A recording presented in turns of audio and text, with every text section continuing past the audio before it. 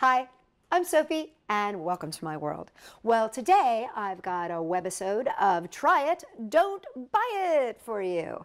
Now, in a previous webisode, which is in the link down below, you will see that I unboxed my Victoria Moon's diamond painting kit.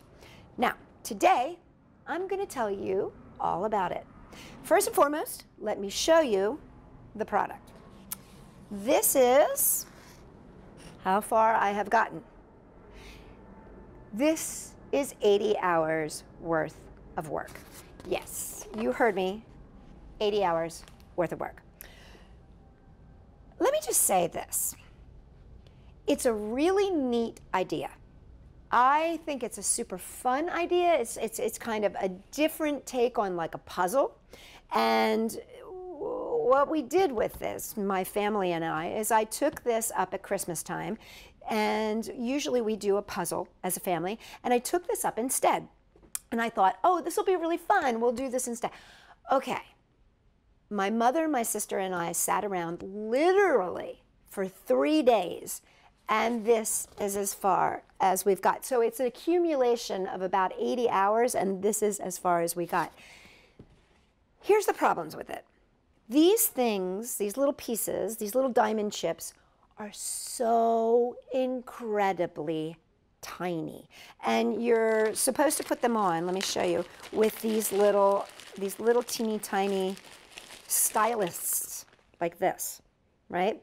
And you put a little bit of wax on it and you dip it into whatever color that you're doing, and then you place it onto this canvas, which is sticky.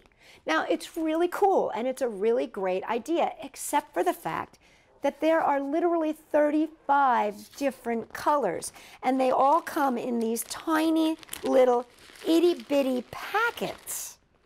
And there's two sides to them.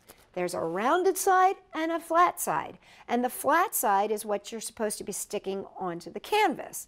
The rounded side is what's supposed to face up, and that's what gives you that sparkly effect. They flip on you, and it takes forever to like kind of get them to flip over. And then just figuring out what color you're supposed to put on it. And I mean, I just have to tell you, I am a crafter and an artist. My mother is an artist. My sister is an artist.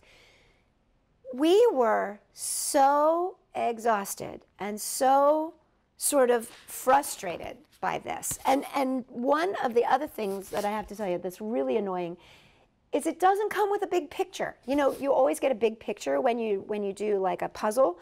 This right here, this teeny tiny little thing, that is your picture that you're supposed to create this entire piece of artwork from. All right. By now you probably have figured out. Try it, don't buy it. From my perspective, and I'm so sorry to say this, Victoria's Moon, but I'm going to say don't buy it. And the reason for it is it's just too tedious. It's just too hard. Now, if you happen to be one of those people that is incredibly patient and has really, really great eyesight and happens to be in a place where there's amazing light and you can work on this and you have hours and hours and hours of time to do so, have at it.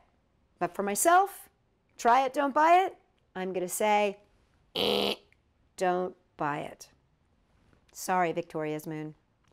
For more ideas, check us out at Sophie-World.com. And if you want more honest opinions about the things that I try as to whether you should try or don't buy, check us out, Sophie-World.com.